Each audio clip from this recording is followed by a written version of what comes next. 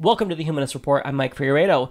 Today's episode is brought to you by the Humanist Report community. Without your guys' views, which helps us generate ad revenue, without all of your kind donations, this show would not exist. On today's episode, I'm going to be discussing some new Bernie Sanders bills that he introduced. I'll also be discussing yet another smear campaign launched against Bernie Sanders from none other than, you guessed it, Hillary Clinton. I'll be talking about Donald Trump as well as some Republican hypocrisy in the newest segment that I'm going to be introducing, which is called The Weekly Dose, because I'm going to be giving you guys a weekly dose of stupidity because I think it's important that we discuss the stupidity that is spread due to the Republican Party and other conservatives as well, and I think I need to break it down and make fun of them. So we're going to go ahead and kick off the show with that new segment. Enjoy the show. A city in Houston voted to repeal a city ordinance that protected transgender people from discrimination. Why?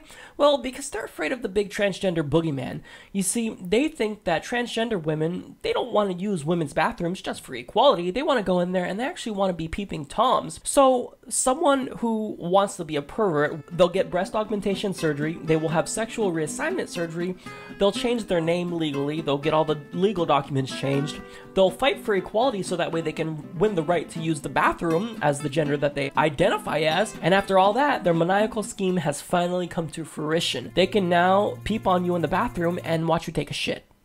They've done all that just to watch you poop. What this is about is equality. They don't want transgender people to have the same rights as them, so they're fighting it this way. So kudos to you guys, because that's one of the dumbest things that happened over the week. Paul Ryan, the new Speaker of the House, demanded that he has extra family leave as one of the terms to become Speaker of the House. Now, when it comes to whether or not he'll allow other Americans to take time off with their families, here's what he had to say. You said that you wouldn't take the job if it interferes with your family time, which has opened up a national conversation about the importance of spending time with your family. And there are many people in this country who would like to see you make your first priority legislation that gives people the backing of the federal government so that they can have time with their families. Would you make that one of your first priorities? So I don't think people ask me to be Speaker so that I can take more money from hardworking taxpayers to create some new federal entitlement. What's his moral barometer? Where is it at? It's nowhere. No, that's an entitlement. You see, I'm entitled to that, but you American plebeians aren't. I mean, you guys don't work very hard. What do you work, 50, 60 hours per week? Maybe you should work like me, and then one day you can become Speaker of the House, and then you can request family leave. I don't know if you've heard about me, but I'm really special. You guys aren't. So I get all that privilege. I get the entitlements, but you guys don't get anything. So this is what's going on in Paul Ryan's mind as he tries to twist himself into a pretzel to justify this hypocrisy.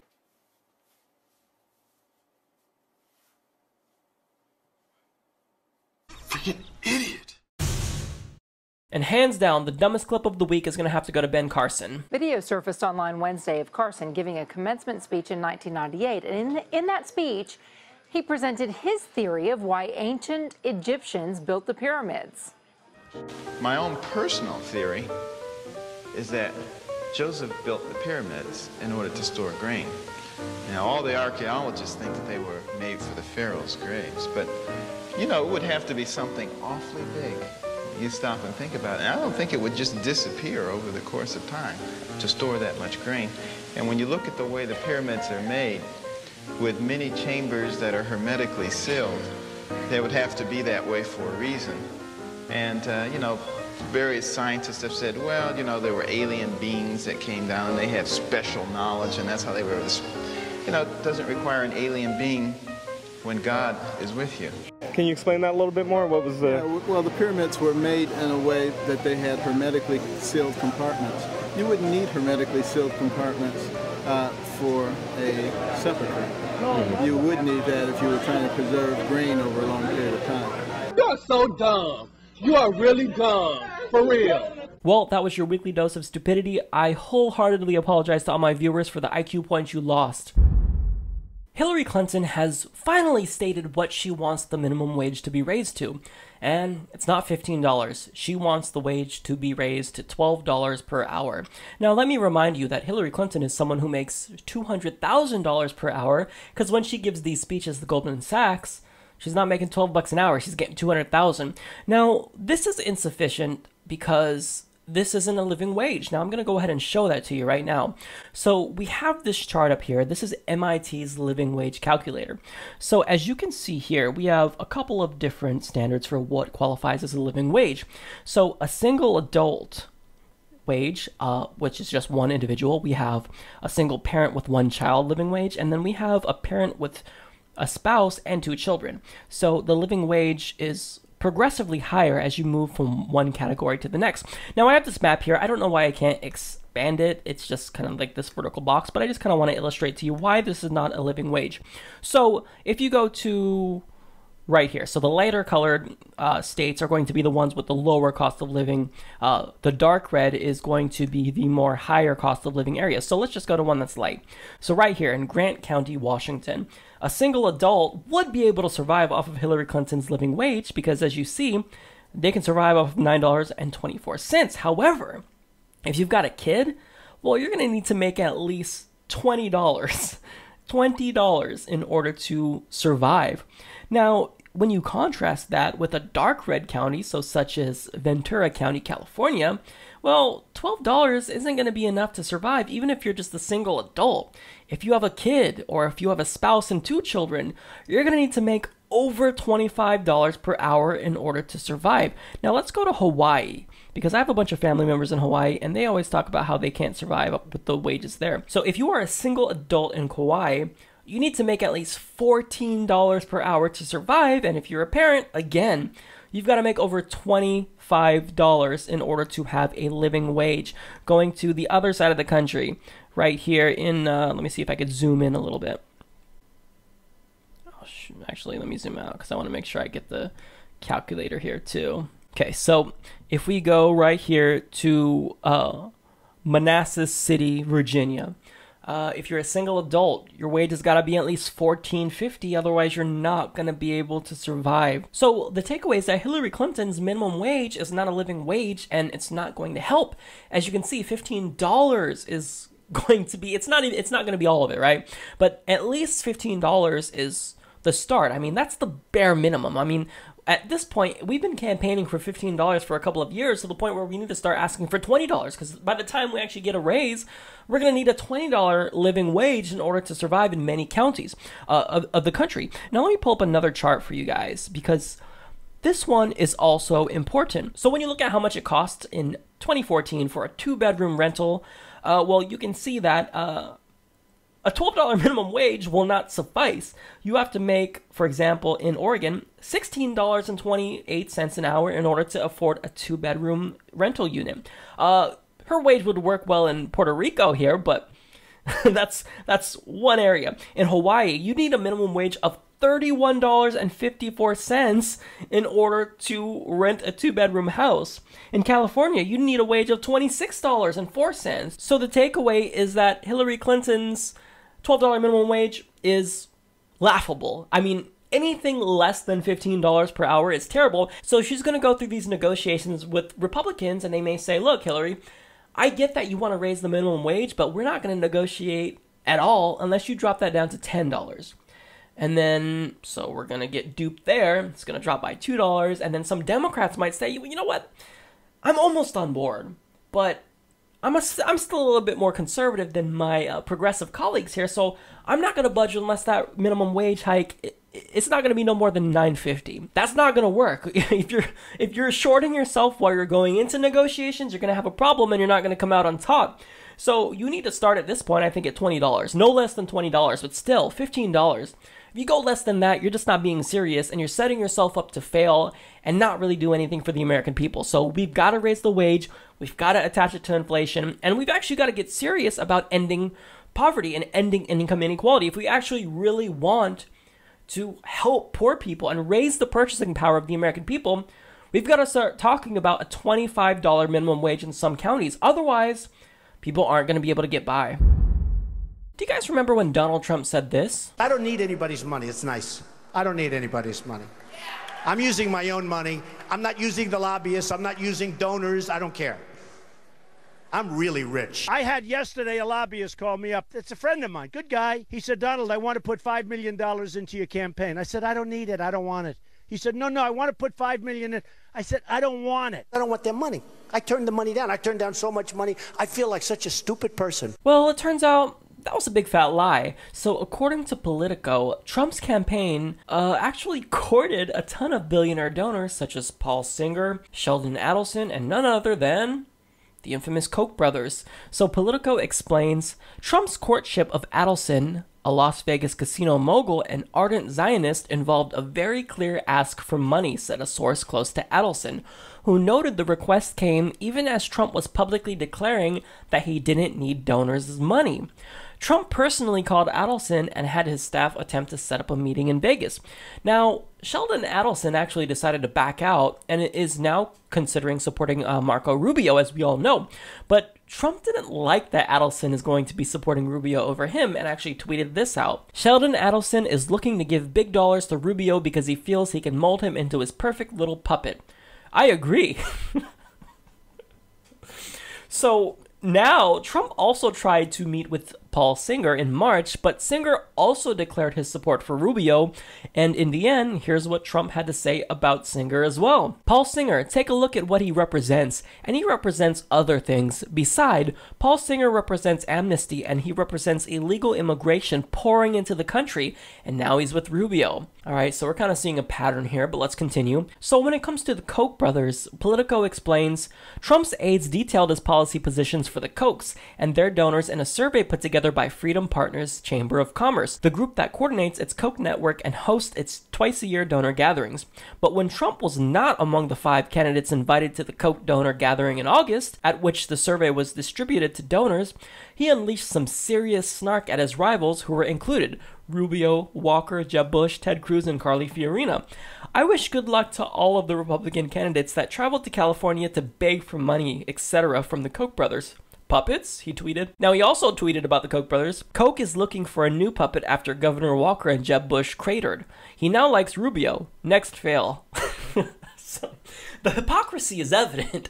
I mean, that's just, he's wearing it on his sleeve. So, it's not really the case that he's railing against money in politics because he's really a principled person and is taking a strong, genuine stance against it. Well, what we're seeing here is Donald Trump is butthurt because all of these billionaire donors don't like him, and they are backing the establishment candidates. So it's very clear that that's why he's speaking out against candidates. It's not because, you know, he's willing to fight and stand up against crony capitalism and corruption.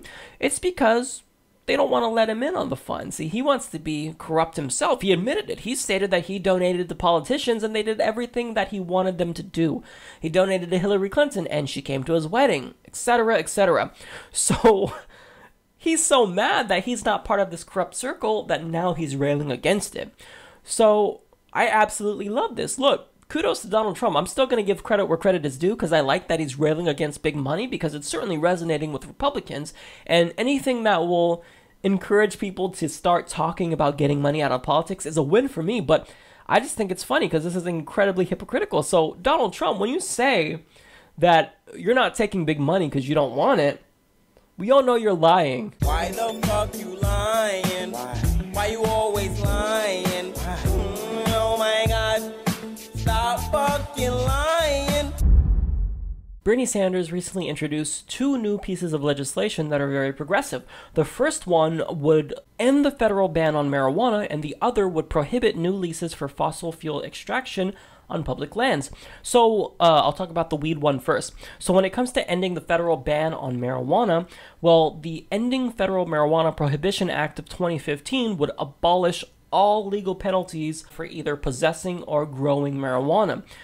It would be removed entirely also from the Controlled Substances Act. So currently, if you don't know, marijuana is now a Schedule 1 drug right alongside heroin.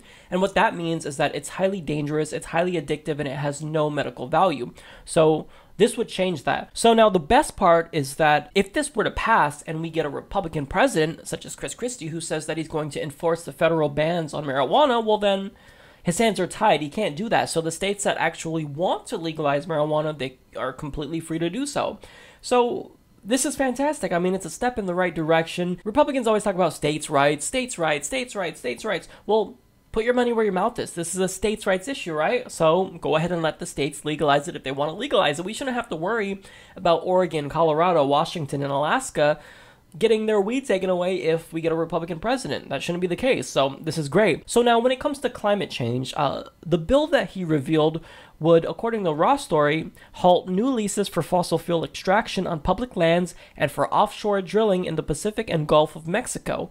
He would prohibit drilling in the Arctic and Atlantic Ocean. So that's fantastic. We are destroying our planet. Like, I'm not laughing because I think that's funny. I'm laughing because it's just crazy that we're allowing this to continue on. We're destroying the planet, and this would kind of halt that progress. I mean, it's not the end-all answer to climate change, but it's definitely a step in the right direction. I mean, even if we take baby steps, I'll be satisfied because we've got to do something, and at this point, we've done nothing. So these are both really great progressive policies. Do they have a chance of passing? No. They have no chance of passing unless Democrats win maybe at least the Senate, but hopefully the House as well. But I mean, we've got some politicians that are very secure in their seats that have been gerrymandered, so I don't know if they're going to win back the House, but if we can get more Democrats into Congress, hopefully these actually have a shot of passing. But even if they won't get passed anytime soon, they still have great symbolic value. It shows that Bernie Sanders is a true progressive. He can kind of claim these as his own policies if they ever do get passed. So I think this is great. Kudos to Bernie Sanders. So because of these two bills, he earned himself a slow clap.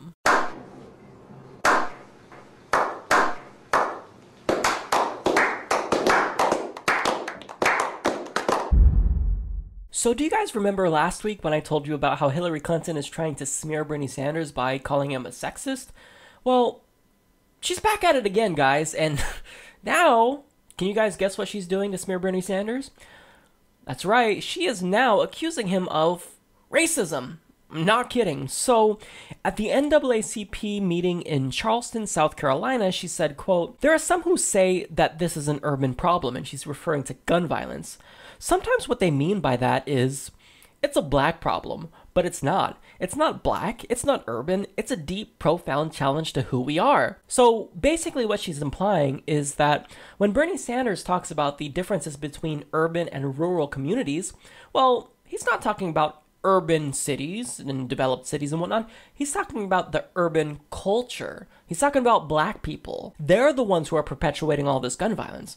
Well, Hillary Clinton knows damn well that that's not what Bernie Sanders is talking about. He's talking about the cultural differences when it comes to gun policy preferences among urban cities and more rural communities. But I come from a rural state, and the views on gun control in rural states are different than in urban states, whether we like it or not. And what he's saying is not wrong. I mean, there's a lot of differences between urban cities and rural areas. So to try to smear him and state that he is talking about black culture and that it's their problem, I mean, geez, it actually leaves me speechless in a way because the ignorance here is just insane. I also love the irony here because this is coming from an individual who endorsed Bill Clinton, her husband's policies.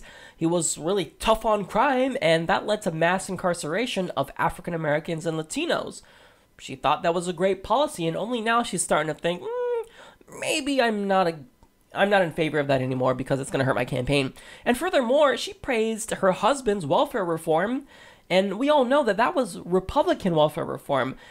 Bill Clinton allowed Republicans to gut welfare, and who did that hurt? That disproportionately impacted African Americans and Latinos, actually in particular African American women, because African American single mothers, well, they couldn't get the welfare benefits that they needed because of Bill Clinton. So let's not forget about that aspect. So Hillary Clinton is basically running a downright terrible, deplorable, morally unjustifiable campaign. And I believe the last time I saw something of this nature was back in 2008, when she ran the same type of campaign against Barack Obama. Here's why I don't think this is going to help her, and I think this is going to be terrible for her. So this might help her get through the Democratic primary, maybe by calling Bernie Sanders a sexist and a racist. Well, perhaps that resonates among some of your followers who are just mindless drones and don't even critique you. They dislike you because your last name is Clinton. Well, that's fine and dandy, but I've got news for you, Hillary Clinton. When you get to the general election, what you've done to get there is you've basically rubbed dirt in the faces of perhaps 40% of the Democratic electorate. I'm talking about progressives. I'm talking about Bernie Sanders supporters. So you're expecting that once you've completely pissed off every single Bernie Sanders supporter, that we're going to support you in the national election?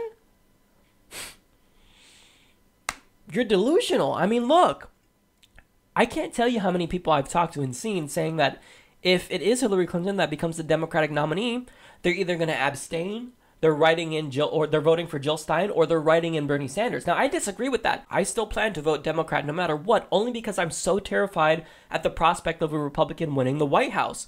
But Hillary Clinton is making it even more and more difficult than it already is to cast a vote for her. And the fact that she thinks that she can win this way and then go on and ask for our votes when she gets to the general, if that is the case, that's not going to happen. You've now become a liability to the Democratic Party because you've pissed off half of the Democratic electorate, and now they're not going to want to vote for you. They may not vote Republican, but do you think that they're going to be excited to vote for you after you accused Bernie Sanders of sexism and racism and you just smeared him at every chance you got when he defended you against your email scandal?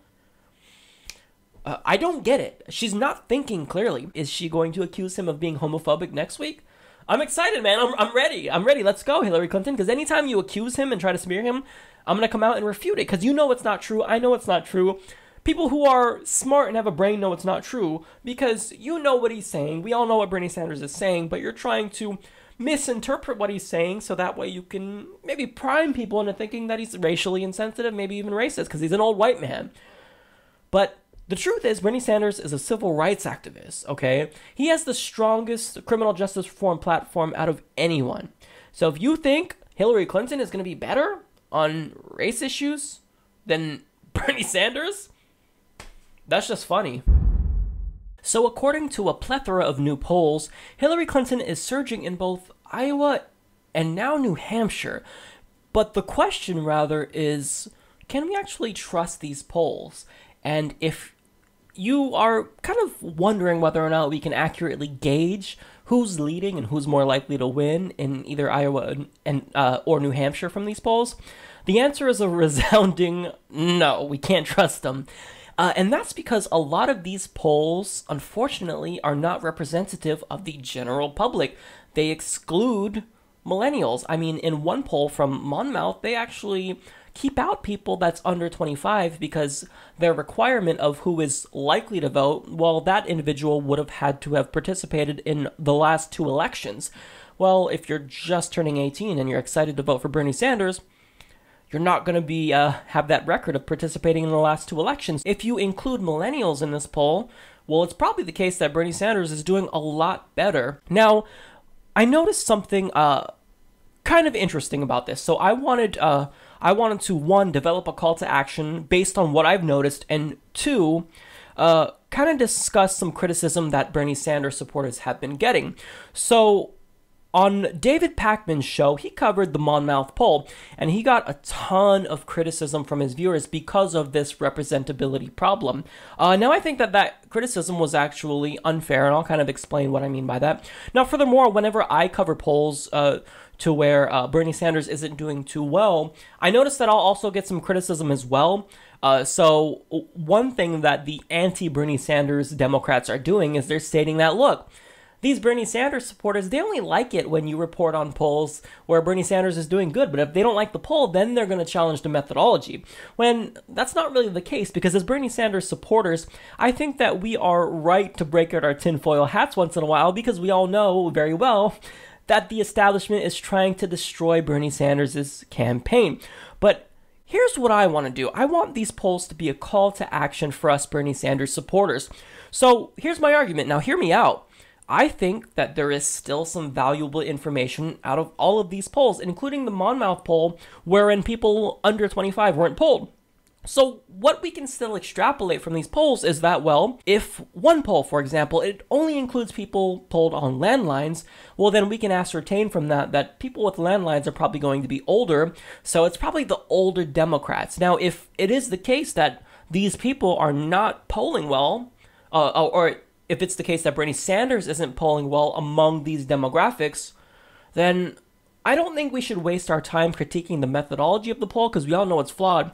What we should be doing is targeting those demographics. So if, for example, we have this really skewed poll that only includes older demographics, older Democrats, well, then what we can take from that is that not that, we need to challenge the poll because we're worried about sensationalism, but we need to use that information to our advantage. Now, what I'm saying is that we go for those people. We convert them. So, for example, it is the case right now that Bernie Sanders, he may be losing his lead in New Hampshire based on the people who are being polled. So what we should do then is we go crazy in New Hampshire. We target New Hampshire because that's a place that we can actually win. So this is a call to action, because what we're going to do is we're going to flip the narrative.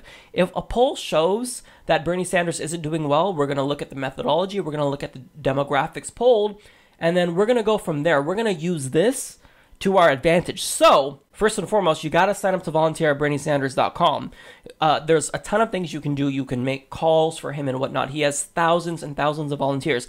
That's one way to do it. Another way to do it is we can really try to target New Hampshire. Now, I'm not sure how to do this, so I'm hoping that some of my viewers can kind of help me out with this, but we basically share information about Bernie Sanders' campaign in New Hampshire. Now, if you live in New Hampshire, if you live in Iowa, you've got a lot more work to do if you're a Bernie Sanders supporter. But for those of us who are not living in those two states, well, what we can do is we can maybe find senior citizen-oriented pages or groups on Facebook or throughout the internet.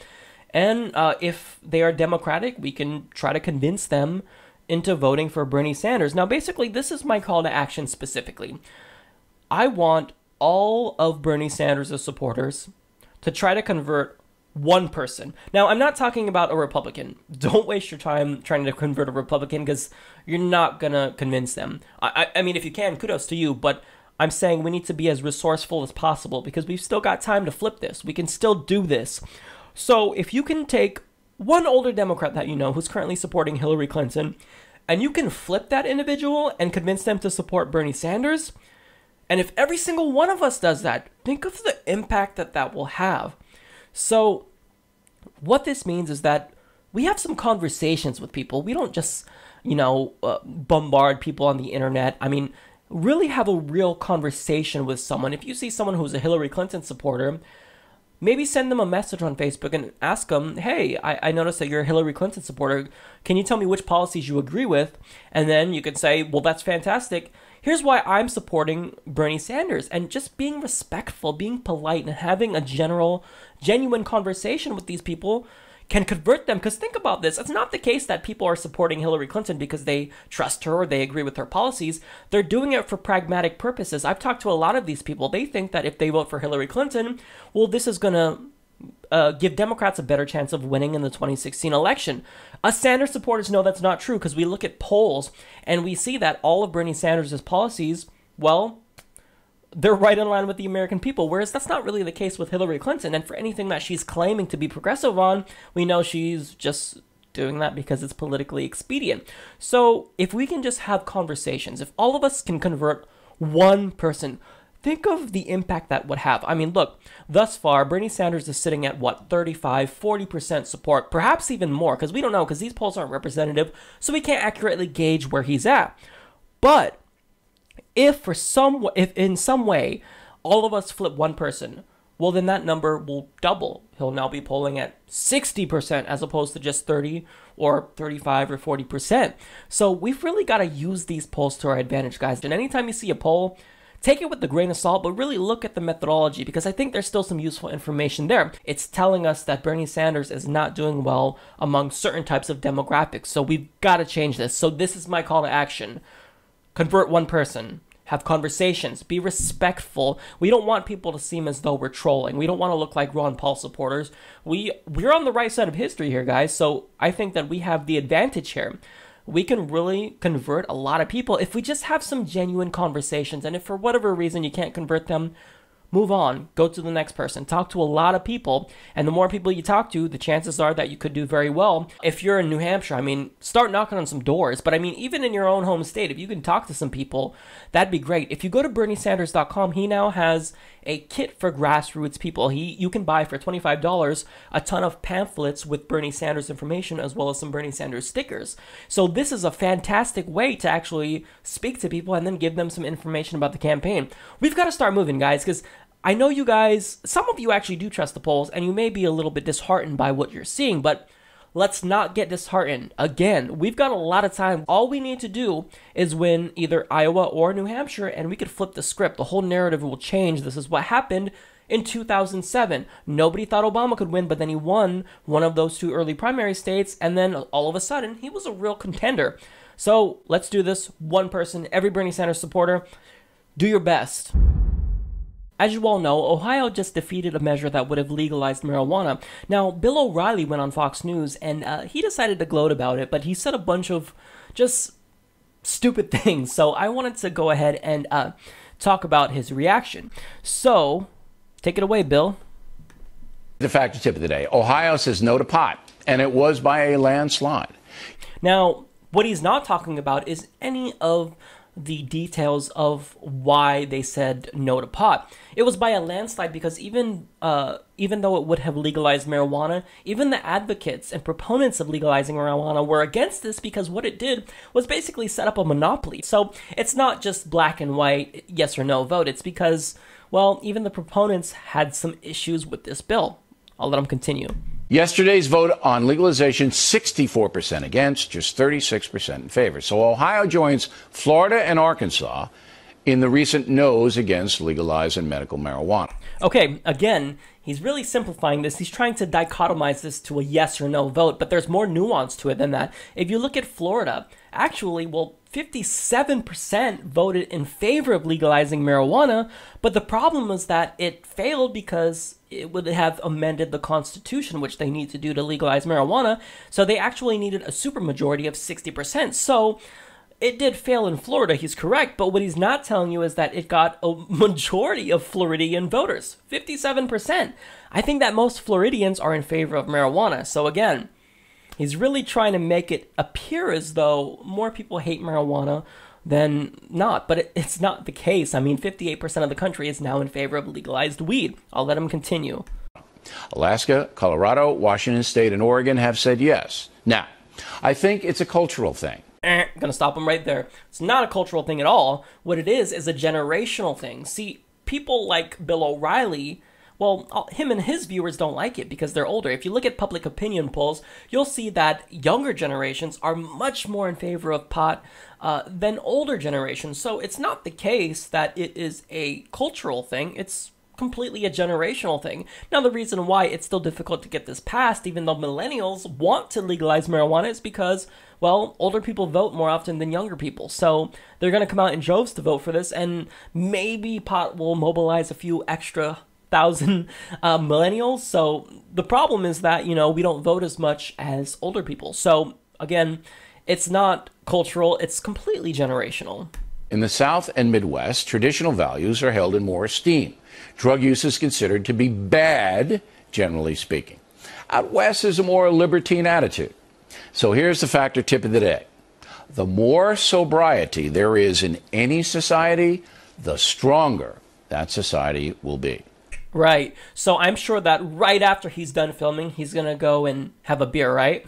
See, because sobriety is fine for Bill O'Reilly when it's the substances that he doesn't like. So when it's pot, when it's other types of drugs, such as LSD and opiates, whatever, he doesn't like those. But see, it's perfectly okay to not be sober if you're drinking alcohol, right? I think that he probably goes out and has drinks all the time. I don't think anyone's calling the legality of alcohol into question when it's a drug that is more harmful than marijuana. So the hypocrisy is frustrating to me, and furthermore, I hate this puritanical attitude that he has. I don't smoke pot, so I'm better than you. Now look, as an individual, I don't smoke pot, but, now of course I've tried it like everyone, but I don't smoke it very often just because it's my preference, but I'm not going to try to stop other people from doing it just because I don't like it. I mean, It doesn't make any sense for me to do that, because when somebody smokes pot, that doesn't affect me at all. In fact, the only way it affects me is if, you know, someone I know ate my bag of Cheetos because they got super high. Then I'm going to get mad. But other than that, you know, it doesn't matter. So Bill O'Reilly, he's such a hypocrite because he's all about freedom and small government when it suits his narrative. So Bill O'Reilly is doing what everyone suspected he would. He would gloat over the defeat of marijuana in Ohio. But look, man, times are changing, and this may be a loss right now, but in the future, it's going to be legal in all 50 states. At a Hillary Clinton event at Atlanta University Center, well, her rally was disrupted by Black Lives Matter. Go ahead and take a look.